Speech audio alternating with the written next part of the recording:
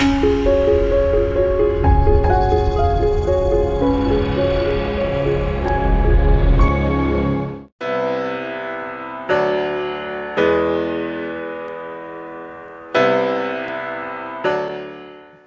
dia.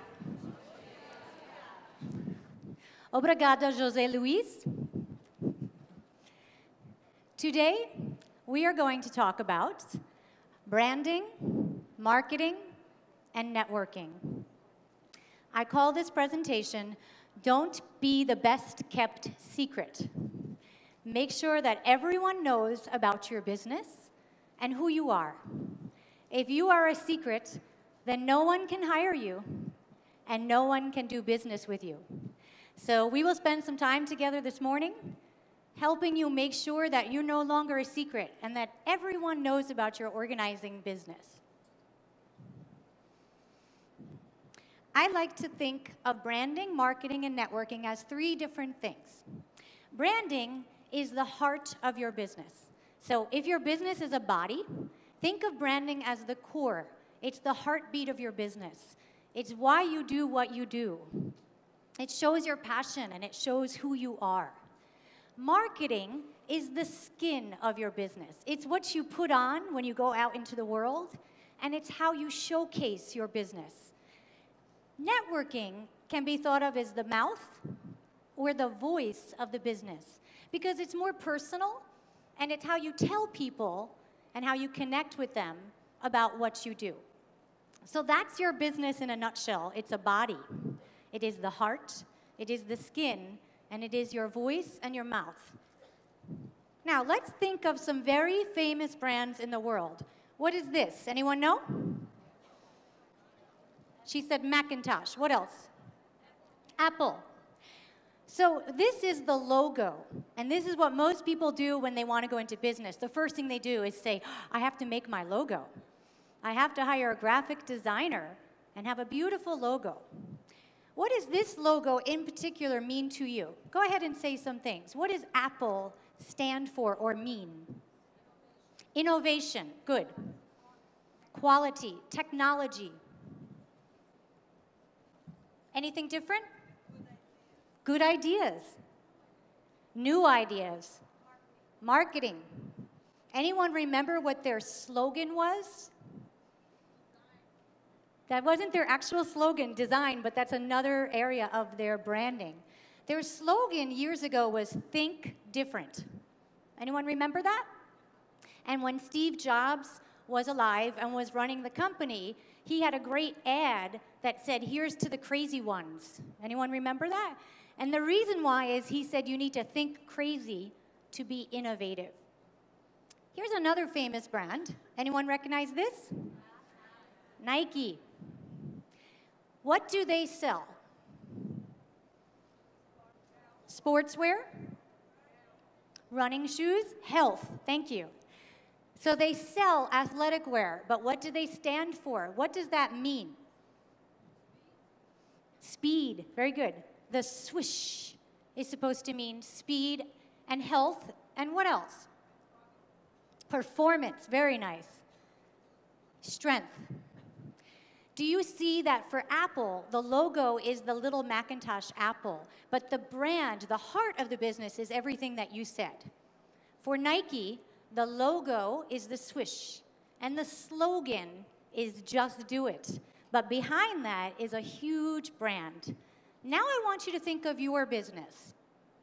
And we are going to take off your business as if it's a coat that you wore here, and we're going to look at it very carefully today, and when you put it back on, it's going to be better, stronger, and faster than when you came here. Your personal brand is a way of communicating what is inherently you. How many of you have your name in your business name? Raise your hand if you have some version of your name in your business name. Raise them higher. Many of you do, yes. My business name used to be, when I started my business in 2002, it used to be LM Organizing Solutions. Anyone know what the LM stood for? Lisa Montanaro, right?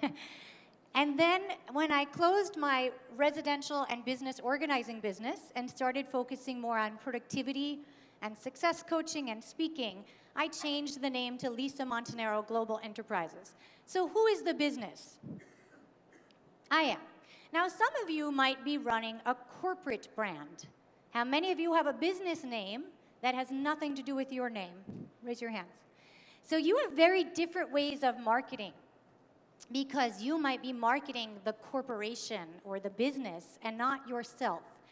But even if that's true, underneath it all, you still own the business and you're still responsible for the business, and you still need to market what you feel about the business. So I want you to be the star of your own life and differentiate yourself. And the way you do that is through what is called the USP. The USP is a unique selling proposition. I don't know how many people are here today, but I know there are many hundreds of you. And as many people of you are in the room, there are different businesses. Each one of you has an individual thumbprint. And because of that, no two of you are alike. I don't want you to ever think of yourselves as competition. You are not competition. There is no such thing as competition, because no one is like you. No one has the exact same background as you or expertise. And what I'd like to do in the next slide is go over with you what makes up your USP. So these are all the things that make up a USP. Your education, your background, your former employment. How many of you had a different type of job before you were an organizer? Many of you, yeah. Tell me some of those jobs. What did you do before you opened your organizing business? Teacher, I think I heard science. Lawyer, abogada. Journalism. Dancing, wonderful. Architect. Administrator. So we have many different backgrounds here. And that already means that you're different than everyone else. Someone with an architect background, if I hired as an organizer to organize my space, I would assume that they have excellent skills in space planning, way more so than someone that did something else in the past. A lawyer like myself has analytical thinking and problem-solving skills, maybe some counseling as a counselor at law. So every one of you has a different background. Now, background is different than your education. Background could be maybe you grew up in a big family, maybe you grew up poor, and that has changed your outlook on how you work with people. So background has to do with your personal life and your family. And then we have, what is your expertise? How many of you have taken many classes in organizing? Do you have a certification? Is anyone here a CPO in America through NAPO? Maybe you can get certified here. I know there are several companies that offer certification. What is your personality? Are you energetic and really excited when you do a job, or do you come in calm and nurturing? So that's a different type of personality. Do you have experience working with different types of people? Maybe some of you love to work with senior citizens, the elderly, and maybe some of you love to work with students. Hobbies and interests. Someone said she's a dancer. Maybe she can incorporate that into her brand. And her packages could be things like, let's tango, and let's twirl around your house. So she could actually incorporate her background into her business if she wanted to. And then what about some volunteer activities? How many of you do some volunteer work? Many of you. You can incorporate that into your business also. So this is your unique selling proposition. And what I'd love for you to do during the conference is write some notes and fill this in and think about what makes me uniquely me, and do I bring that into my business? I'll be honest with you, the more you can bring your USP into your business, the better your marketing will be, because you will stand out. Now we're going to talk about how to showcase your brand. And there are 4 components to it: visual, auditory, print, and then today, online. We can't forget online now. How many of you are online? The whole room should raise their hands. This is what goes into the visual components of a brand. Your physical presence, how you look, You only have a few seconds to make an impression, and you need to think about what type of impression you want to make. Now, certain things you can't change. I can't change that I'm 5'3" with no shoes on. I happen to be small. I'm never going to be 6 foot tall. But there are other things about your physical presence that you can change, like your wardrobe, like what you choose to wear your clothing and your style. When I used to go out and do an assessment, I would dress nicely. But I would tell the client, when I come back here to do the work and to organize your kitchen and your garage, I'm not going to be dressed as nicely as today. I'm going to be in my work clothes. How many of you do that? You show up for the session looking very different than you did for the assessment. But did I still go to the assessment looking professional? I did. And I had my little clipboard. I always felt better with a clipboard. And then your hair and makeup and your personal grooming also make up your visual presence. And then your colors. So I've heard many people say, oh, I have yellow as my color. My colors for my business are red. How many of you have a color for your business? Many of you. And so that also is part of your branding. The auditory components of your brand are your actual voice and your speaking style. So some people speak very professional. You know, I have a background as a lawyer, and when I used to speak as a lawyer, it's very different. Lawyers tend to be kind of boring, and they speak very professionally, and they use big words because they're trying to intimidate people. You don't want to do that as an organizer. You want to connect with people. This is an interesting one, accent. Now, when I give this presentation in the United States, there are many different accents across the United States. I'm sure it's exactly the same here in Brazil, right? So I was having dinner last night with some friends here in Sao Paulo, and a few friends joined us from Rio, and they were teasing each other about their different accents between Rio and Sao Paulo. Well, in America, it's exactly the same. Someone from Texas has a really thick Texas accent, whereas I'm from New York originally. New Yorkers have a New York accent. Have you ever heard a New York accent? I'm trying to think of some of the television shows. Have you ever seen The Sopranos? Yo, Tony, that's a New York accent, you know. And I didn't want to show up at a client speaking like a New Yorker because people make assumptions when they hear an accent. So you need to think about all these different things. Another one is your word choice. What words do you use? If you're speaking to a client, you don't want to intimidate them. So you probably don't want to use these long, fancy words. And a lot of organizers will say things like, well, you might be OCD or ACD, but you might have hoarding tendencies. And the client is going, oh, wow, there's something wrong with me. So be careful the words that you use. And then the last one we're going to cover a little later in one of my slides. It's called an elevator pitch. Does anyone know what an elevator pitch is? Oh, good, I see some hands. So what is an elevator pitch? Good. A short speech. And who do you give an elevator pitch to? Your prospective clients. So the people that you think may want to hire you.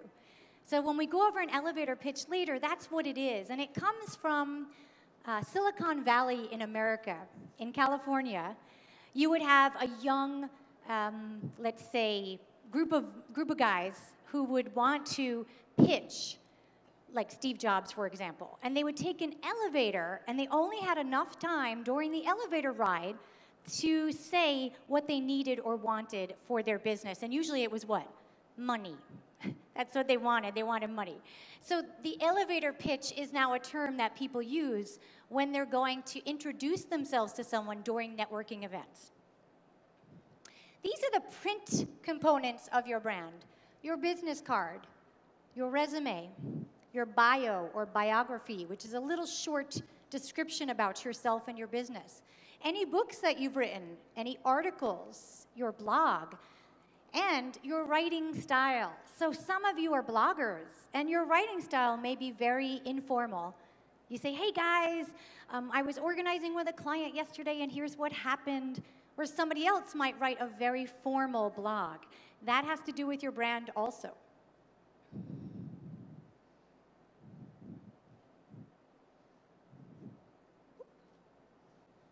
Your online presence. How many of you have a website? Raise your hands higher. So In this day and age, in the 21st century, if you have a business, you need to have a website. And I know you all know that, so that might be one of the first things you think about doing when you finish up at the conference. I don't know about you, and this may be just me, but when I introduce myself to someone and we're chatting, and they give me their business card, and I say, oh, you have a business, what's your website? That's one of the first things I ask, because I want to go home and Google them. I want to research them online. I almost never hire someone that doesn't have a website. So in some ways, you're not going to do well in business if you don't have a website, because people feel like you're not real. You're not a real business. You're not legitimate if you don't have a website. Social media profiles, so that's everything now. Facebook, LinkedIn, Twitter, Instagram, Pinterest. I call it the alphabet soup of social media. Some of you may say, Lisa, I don't have the time to do all of this social media. That's a great thing to hire someone else to do. There are many virtual assistants and social media experts that would love to get your business. So if that's something that you're not good at, you can hire someone else to do that. And then your online publications. If you write articles, you can publish them online. And a professional association like this. This is a professional association. Some people may look you up to see if you're a member. They want to see if you're serious about your business. Do you join your professional association? And then, when's the last time you searched yourself?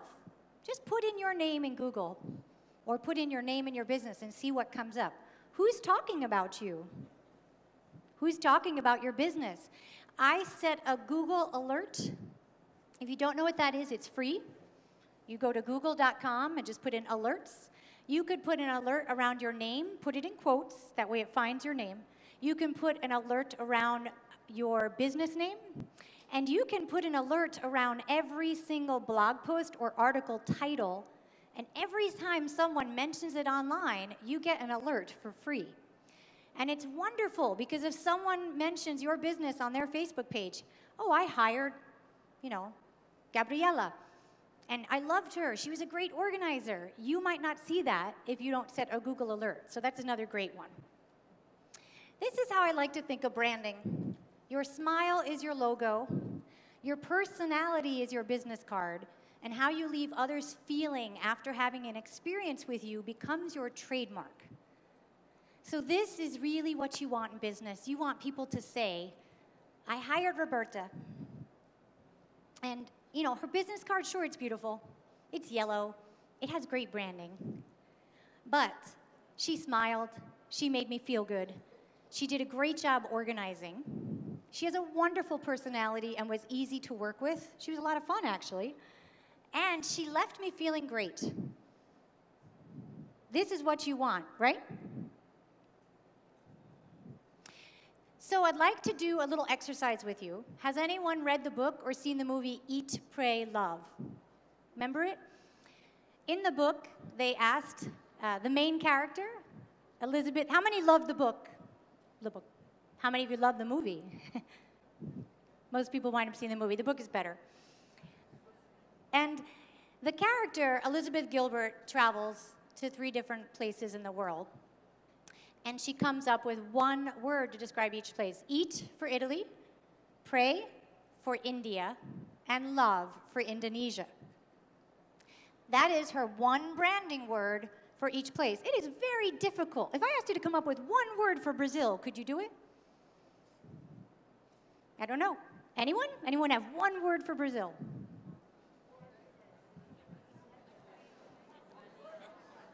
And I'm listening, and they're all different. If I had to think of one word for the United States, maybe I would say freedom. Maybe, if I had to think of one word. But it's not easy to do that. If I asked you to come up with one word to describe you, could you do it? It's not easy. So instead, I'm going to give you 5. You are allowed to come up with 5 branding words. And the idea of the 5 branding words exercise is to actually capture what is uniquely you. And I want you to try to list your 5 words before you leave the conference. So think about it the next 2 days. And people ask me, are the words about me or are they about my business? I really want them to be about you, and then you bring those words into your business. But your business can wear those words every day. So I'll give you an example.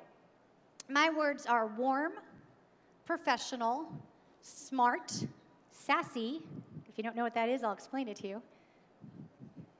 And now I have to think of the fifth. And productive, because I really do practice what I preach. I walk the walk and talk the talk, and I am extremely organized in my personal life and with my business.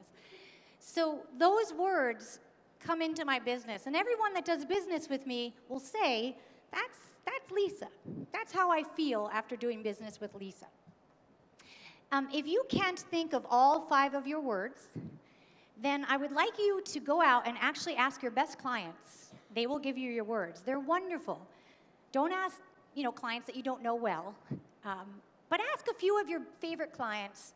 Maybe ask some of your close friends. Ask some colleagues. Please only ask people that like you. Otherwise, you may not like what they say. So think about asking others to fill in your words. But if you could try to come up with at least a few of the words yourself, I think it would be great. If you're really stuck, you can go and look at your old job evaluations. What did they say about you? Your old references and letters of recommendation. And you can also look at words and phrases that come up a lot when your clients talk about you. Like if a client says, wow, you are such an Energizer bunny, then you might say, oh, I'm energetic, Or a client might say every time, you are so comforting. So think about what people are saying about you. And then, now that you have this brand and you have these 5 words, and you know how you showcase your brand, you know your colors, and your speaking style, and how you show up looking, and how your online presence looks. Once you know all that, now I want you to ask yourself, is my business positioned to take me into the future? Is the business you have right now going to be appropriate 1 year from now, 3 years from now, 5 years from now? A very famous business coach said this once, and I heard him say it on stage, and I agree with him. He said, the business you start with is never the business you end up with. I will tell you that when I left my law career after the 9/11 tragedy, I was working in Manhattan, and I used to have a view of the Twin Towers. And there's no better reminder of how short life is and that I wanted to go and do something else than looking out the window and no longer seeing the Twin Towers and knowing what that meant. And so I left and started this business in 2002. And what I wanted to do was change people's lives through organization. And I actually felt that I could make a bigger impact than my law career if I was actually an organizer. And then after some years of being an organizer, I decided that to me, personally, it wasn't about the stuff. And I was really not organizing people's things, I was organizing people's brains. I could go in and change a space, but if they had to then go back and live in it, and they didn't change their behavior, then nothing would change. So I realized that I was more in the business of changing people's behaviors. And so I changed my business. And so my brand is very different than it was in 2002. So think about what your brand will do in the future and how it will change. And I guarantee you that you won't have the exact same brand. You might email me a few years from now and say, Lisa, it's very different than it was then. And that's okay. And so just be willing to change. Anybody familiar with the poet E.E. Cummings? Yes? So he is a very famous poet, a 20th century poet, and he has a very unique signature of writing all of his poems in lowercase. He doesn't use any capitals. But I'll be honest, that's not why he's famous. His poetry is really beautiful and very poignant, very meaningful. And I think this quote sums up branding. He says, to be nobody but yourself in a world which is doing its best night and day to make you everybody else means to fight the hardest battle which any human being can fight and never stop fighting. What he's saying is it is really difficult to stay true to yourself.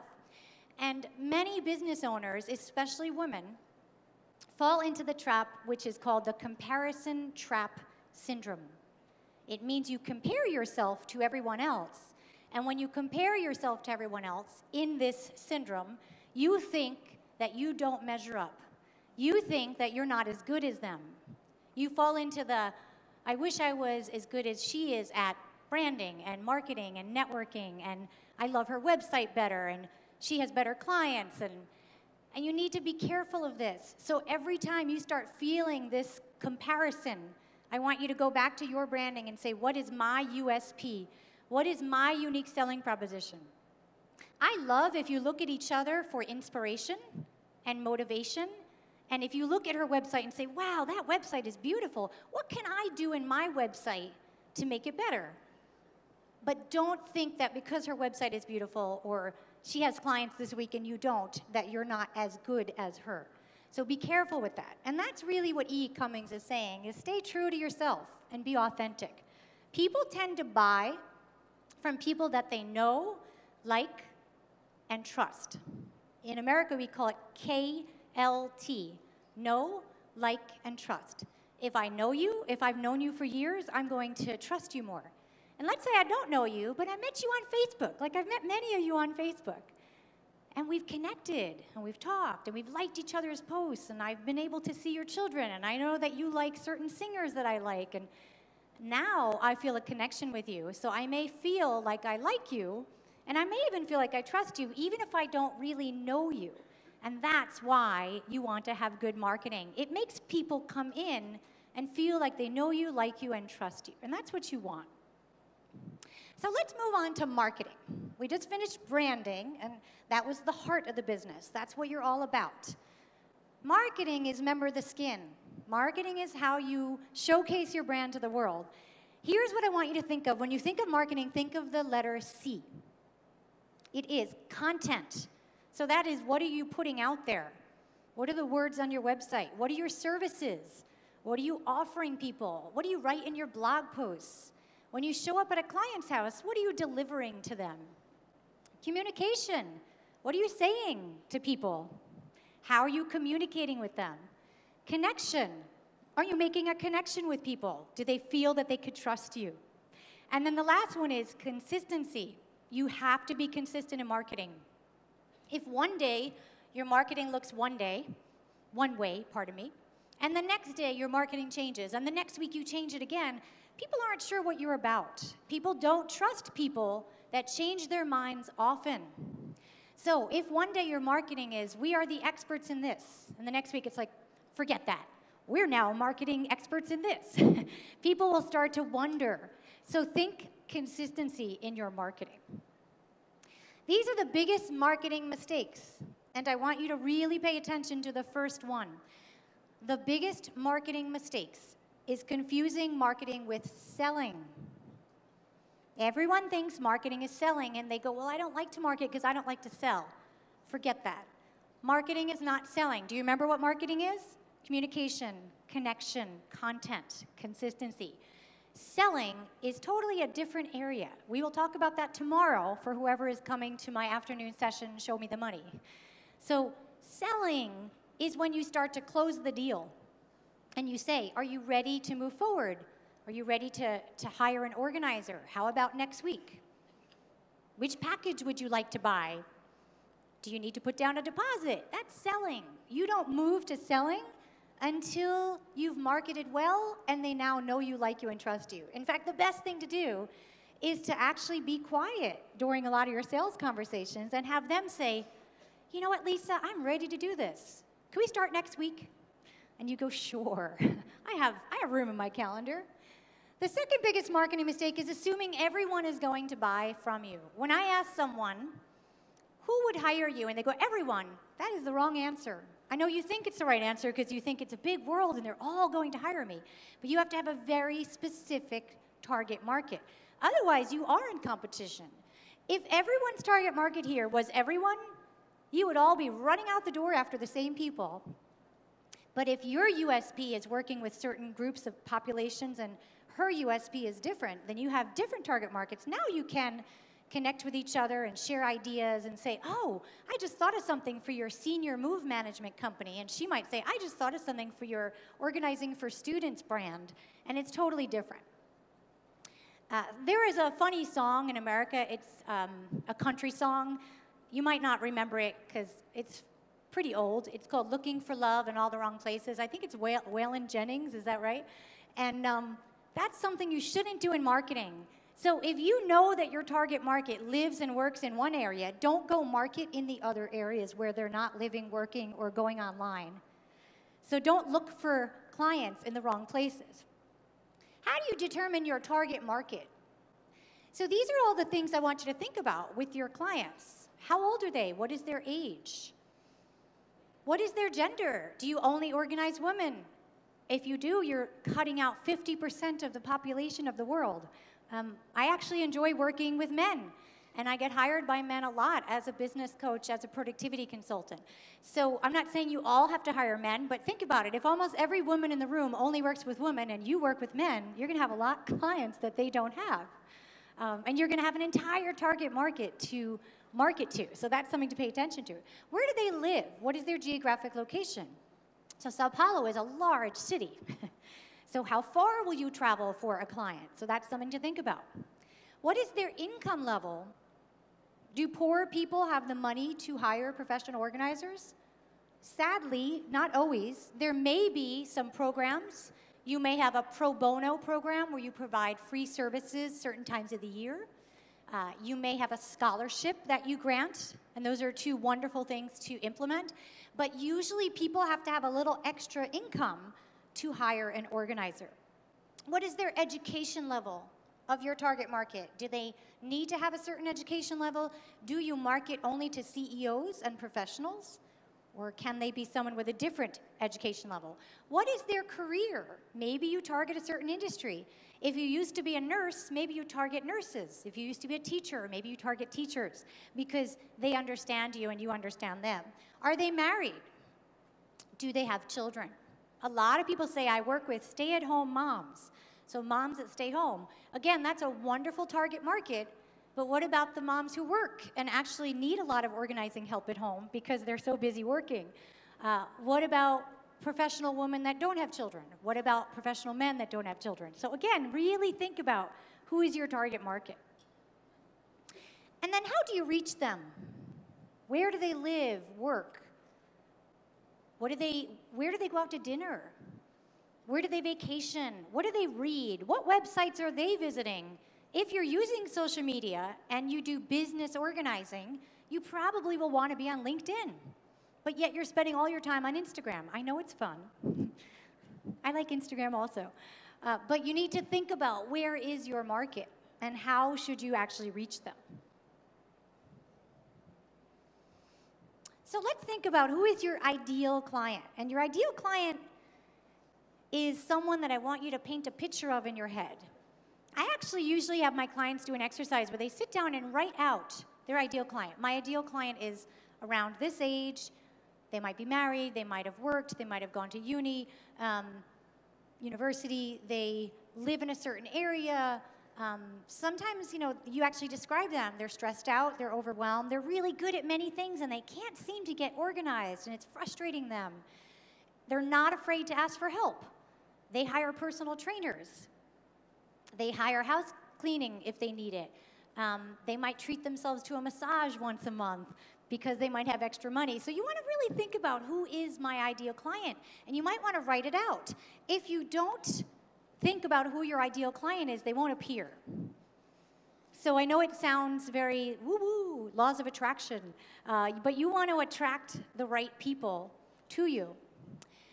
Here's another thing to think about. If someone contacts you and you work with a certain market and they do not fit into that, do not be afraid to say no to business. Everyone is afraid to say no to business. Oh, but Lisa, I took them because I needed the money. And I understand that. But every time you say yes to someone that is not your ideal client, then when your ideal client comes along, you're too busy to take them, and you're filling up your time with all these clients that are actually not a good match for you. The better thing to do is to say, you know what? We're actually not a good match because I don't usually work with whatever the population is, seniors or students, or I don't usually travel over there. But I have a great organizer for you that is a member of an association I belong to that I know, and I'd be happy to refer you to him or her. So turn away that business, and now when your ideal client comes, you're ready to work with them. And also, you now have a colleague who's very happy because you gave them a referral, and they might refer back to you at a time in the future. So what are some great ways to market? So if you're slow in business and you want to actually get some business going, the best thing to do is to reach out to the clients that you already have. Why is that? Why do you want to reach out to the people that have already hired you first? What do you think? Yes, they might hire you again. They already know you, like you, and trust you. So this is what we call your tribe. These are your people. They love you. You know, they'll say, oh, she's a great organizer. And you call them up or you email them, and you say, you know, we finished the playroom, but I remember there were some other areas of the house that you said you needed to get organized. And they go, oh, that's true. Why don't you come back and do the living room? Why don't you come back and do the office? So you want to reach out to your existing and your previous clients first. Then you want to reach out to your speaking engagement attendees. So how many of you are going out and doing workshops or presentations? Raise your hands if you're doing any speaking. It doesn't even have to be paid speaking, but even just to go out and market your business. Anyone doing speaking? Okay, good. I see some people in the back. Speaking is one of the best ways to market your business. So you go and speak at a local community center or a company, a library, a senior citizen home, anywhere. And you go out and you give a quick little presentation on some organizing tips and strategies, and the next thing you know, someone in the audience feels a connection with you, and now they want to do business with you. So you want to reach out to them. You want to reach out to your prospects, all the people that have contacted you in the past. I know some organizers who are disorganized. Does that surprise you? How many of you are actually a little disorganized yourself? But you can organize other people and still be disorganized. Some people are afraid to admit that, but I know a lot of organizers in America who will say, oh, I'm totally disorganized. I'm able to go out and organize other people, but I've got prospects sitting in my email that I haven't replied to. And I have people that have called me for the last few weeks to hire me, and I haven't called them back yet. So be careful. If you're not marketing by contacting those prospects, what do you do if you go to hire someone and they don't call you back? You go on to the next person. Yeah.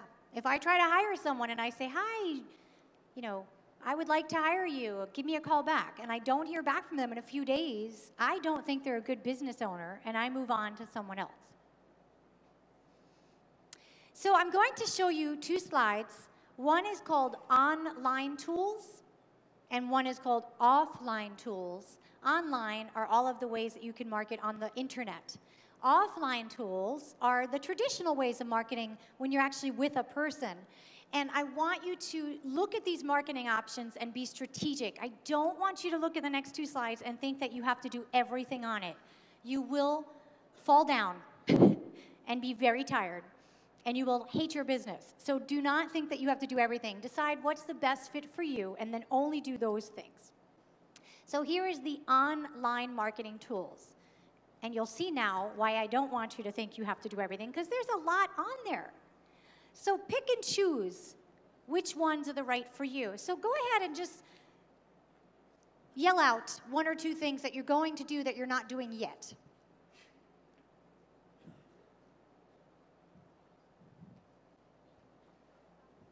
Teleclasses, good. What else? Which one?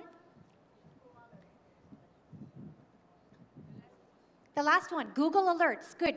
Obrigada. What else? Anyone going to do anything else on that list? Good. There is a lot here. Honestly, you could do these for the next 5 years. That's how long it could take you. So think of, what will I do a few months after the conference? Maybe I'll set a Google alert. Maybe I'll set my first teleclass.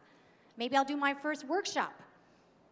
Somebody else, maybe pick something a year from now, 2 years from now. I don't want you to think you have to do all of this tomorrow. These are the offline marketing tools.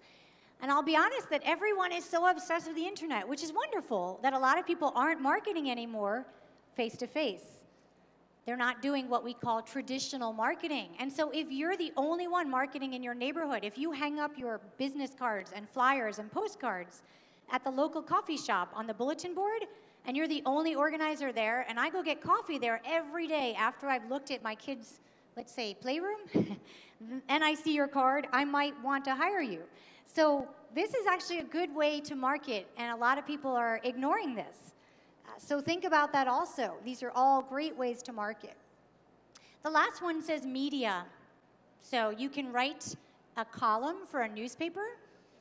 You can try to write for a magazine. If you have a local radio station, you can try to get on a local radio station. It's not always easy to do media, but you can do it. I've done all three of those, radio, newspaper, and magazines. And it's a lot of fun, but everyone thinks it brings you a lot of business. It brings you a lot of exposure, but sometimes it doesn't bring you business because people assume, oh, she's on TV.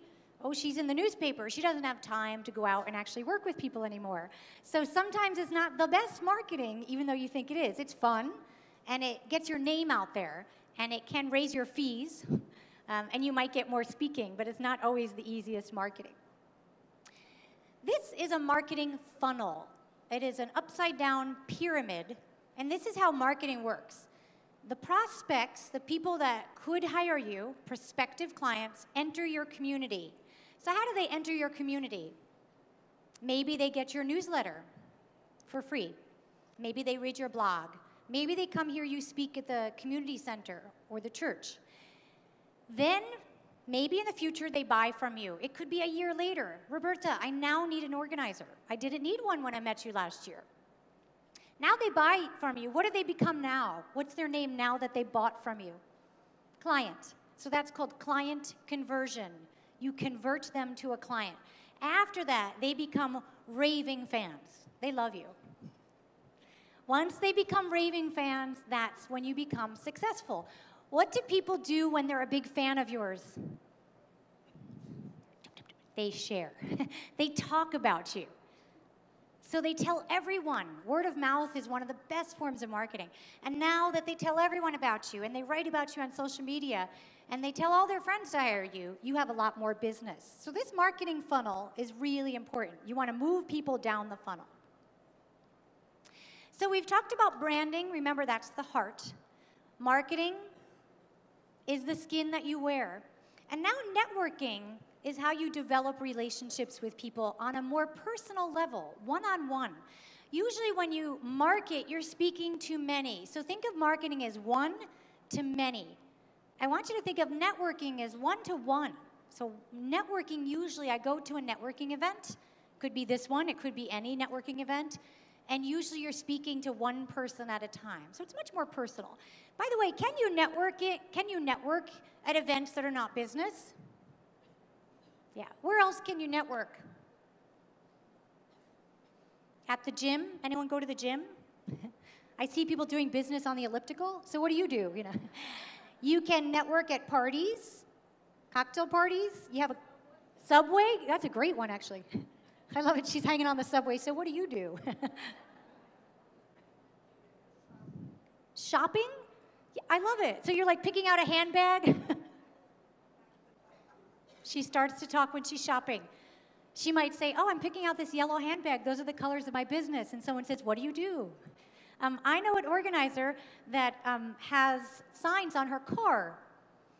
And the signs on her car say, you know, get organized. And she goes to get out of her car at the shopping center, and people always come over and go, can I have a card? I need you.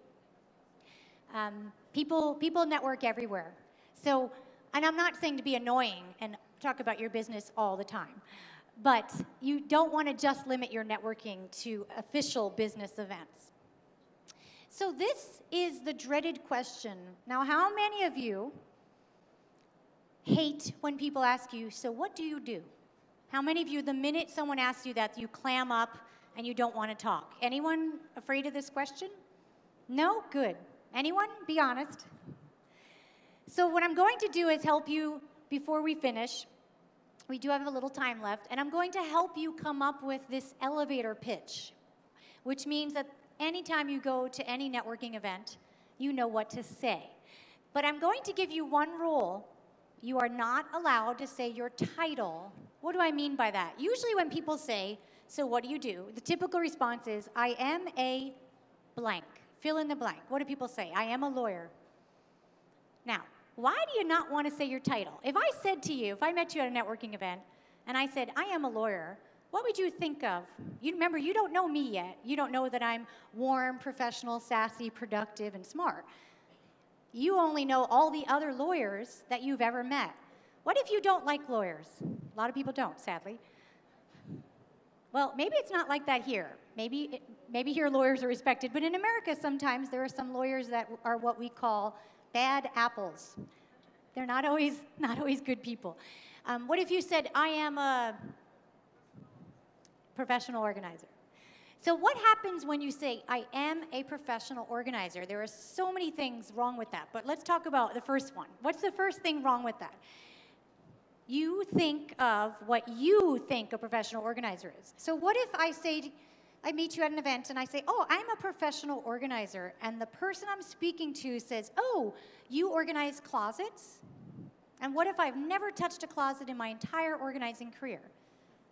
What if I don't do any residential organizing whatsoever? What if I only work with businesses and productivity?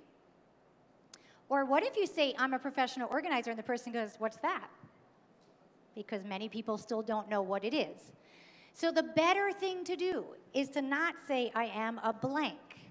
The better thing to do is to actually say what you do, who you do it for, and the benefits or results achieved by the work that you do with these people. And I'll give you an example in a moment. But it's an expression of who you are and what makes you stand out and why people and organizations will want to do business with you. It should get people's attention. So I'm going to ask each one of you to come up with your individual elevator pitch. And I'd like you to practice it at this conference with each other. So by the time you go home, you will actually have it written out.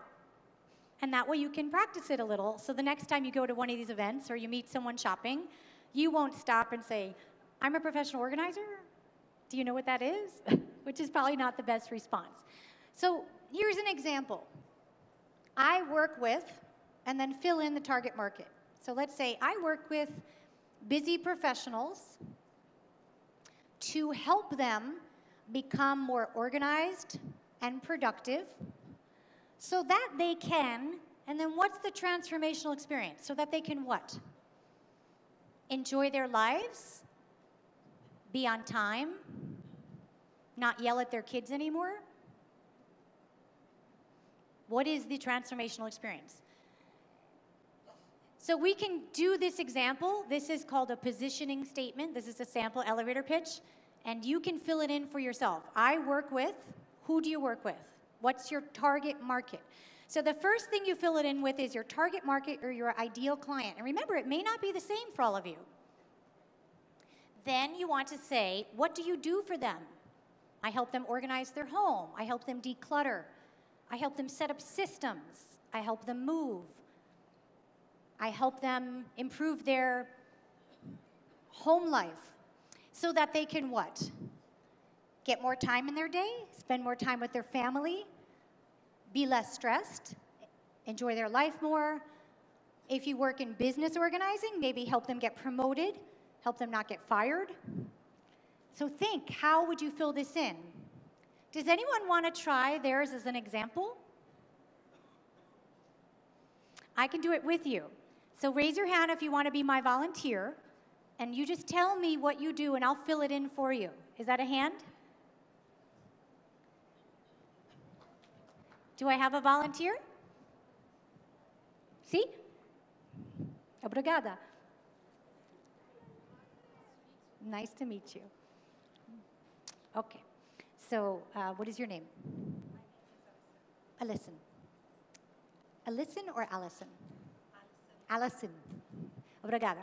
So, Allison, I work with, who do you work with? See, I don't know what she said, but I'm sure you do. I love it. To help them, what do you help them do? Okay. Okay, good. Ah. Olá. Olá. Okay, so let's begin again. Commence. I work with? Otimização do tempo. And who do you work with? Para que eles possam usar o tempo deles com o que eles mais gostam de fazer, com a família, atividades físicas. To help them what do you help them do? Ajudá-los a se organizar no dia a dia, a ter maior qualidade e tempo com o que eles gostam. Okay, I understood that. You'll come. So that they can, what's the experience, the results or the benefits of the work that you do? What do you want them to experience at the end? Controle maior sobre a vida deles, né? E a qualidade do tempo deles com que eles, para que eles façam o que eles gostem de fazer. Good, good. Bon. And if you met me at a networking event and I asked you, what do you do? Would you feel comfortable saying that to me? Eu transformo vidas. Good. Wonderful. Okay. Bravo, bravo. Thank you. Obrigada. So I want all of you to actually come up with your elevator pitch and practice it here with each other. So every time you meet someone here that you don't know well, I want you to say, so, what is your name? Nice to meet you. So what do you do? And then give the person a moment to remember, I work with. Now somebody asked me, Lisa, can I change it? Can I say, I help? I help, and then put in the target market. You can, but if you start with I work with, and you say the people first, then you can say to help them. So you're still getting the word help in there, so I think it might be good to actually say I work with first. So I'll give you an example. For me, I would say I work with entrepreneurs, business owners, to help them build their business so that they can be profitable and successful. Short and sweet. The shorter the better, because what you want them to do is then say, oh, tell me more. The best elevator pitches actually make other people want to keep talking to you. And so the idea is not to speak too long, like she did, nice and short, and that way you then can say, so what do you do? And you can have a two-way conversation. I want you to think of good networking like playing tennis. Good networking is I serve the ball, and you catch the ball. Well, actually, hopefully you don't catch it. And then you serve the ball back, like ping pong. So you want to have what's called a ping pong or tennis conversation with someone. If you find yourself that you're doing all the talking, what may happen? Yes, you may lose the other person. They may get bored. And how can you tell if someone's bored at a networking event? If they're talking to you, and we're supposed to be having a conversation, and they're like, uh-huh. They're looking for someone else to talk to. Or if he's explaining it, I'm going, uh-huh, what does that mean? I don't understand, right? I don't understand. So sometimes you have to explain a little more of what you do, and that's fine. Don't worry too much.